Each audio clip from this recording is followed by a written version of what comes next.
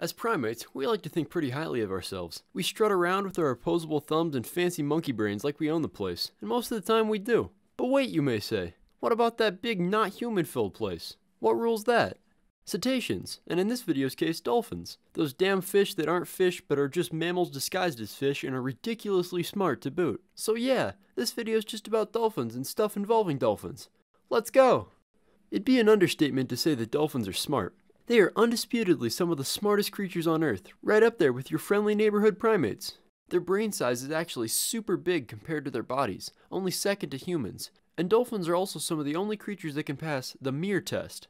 If you showed a dirty, lesser animal their reflection in a mirror, they'd flip their shit, thinking another animal had encroached on their territory. But the Chad intellectual dolphin has been shown to recognize that its reflection is just that, a reflection of themselves. Good job, dolphins. Some dolphins have also been known to understand the concept of trade and worth. Scientists taught a dolphin named Kelly that if she brought them a piece of garbage, she would be rewarded with a fish. Kelly quickly learned that if she found, like, a piece of paper, she could either bring the researchers the single piece of paper and only get one fish, or she could trap the piece of paper under a rock and tear off tiny pieces bit by bit, effectively creating a seemingly endless supply of fish and leading to rampant fish inflation. Kelly the dolphin, out-misering even the most miserly of misers. With dolphins being as smart as they are, it probably comes as no surprise that the US military has done extensive research in how they can turn Flipper the dolphin into Flipper the commie killer. It's been confirmed that the Navy has at least 5 divisions devoted to training dolphins dubbed the Marine Mammal Fleet, who train dolphins to do a variety of tasks from mine location to finding and reporting enemy divers. And while communist-hating killer dolphins would be cool, the US Navy has made claims that training dolphins to fight and kill humans is impossible. But then again, when was the last time the government told the truth?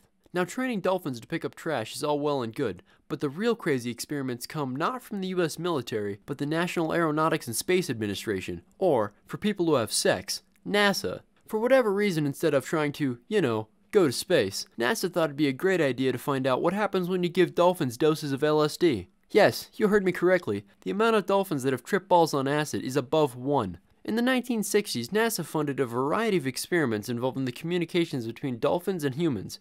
And while this first comes across as a complete and utter waste of taxpayer dollars, the reality of it actually kind of makes some sense. If we ever did come across an intelligent alien species of some sort, the likelihood of them being biologically capable of speaking a basic human language is like less than impossible. So NASA figured if they could find out a way to communicate with dolphins, it would save them from the lifetime embarrassment that would ensue if we did make contact with aliens, but the relationship fell apart due to a language barrier. Dr. John Lilly was the man when it came to researching trans-species communications, and he headed a number of experiments involving dolphins in the English language. Unfortunately, Lilly quickly found out that dolphins don't have the necessary equipment to properly mimic human speech patterns, even if they wanted to. But Dr. Lilly did discover that dolphins became 70% more vocal when given doses of LSD. How he came to this conclusion, I have no idea. But it was the 60s, so giving shit psychedelics was basically a requirement. Hey Gary, these dolphins aren't saying much. What do you say we do?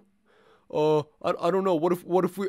Now, one of Dr. Lilly's more infamous experiments centered around a young male dolphin named Peter and the naturalist volunteer Margaret Howe Lovett. Basically, Lilly had Peter and Margaret spend large amounts of time isolated together, and during these periods of isolation, Margaret was somehow supposed to teach the dolphin English. Funnily enough, these lessons actually netted some results, and various videos from BBC's documentary The Girl Who Talked to Dolphins shows Peter making some noises that sound suspiciously like a fishy version of English. I would show you guys some of the footage, but then BBC could have their way with me, so I'll put a link in the description to some of the videos. Pretty crazy stuff. One unintended side effect of these prolonged periods of isolation, however, was the attachment that Peter developed with Margaret. Apparently, Peter actually developed a bit of a crush on his teacher, and would make constant sexual advances toward her in the middle of lessons, sometimes even butting his head into her leg and knocking her over. It would be so bad that Margaret is quoted in saying, "It would become part of what was like an itch. Just to get rid of it, we'd scratch it, and we'd be done and move on." NASA funded an experiment in which a volunteer would have to whack off a dolphin to get him to focus on its English lessons.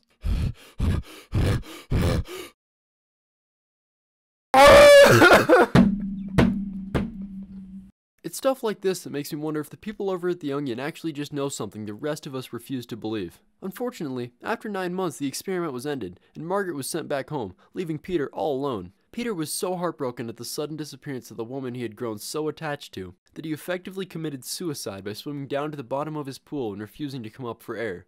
Jesus!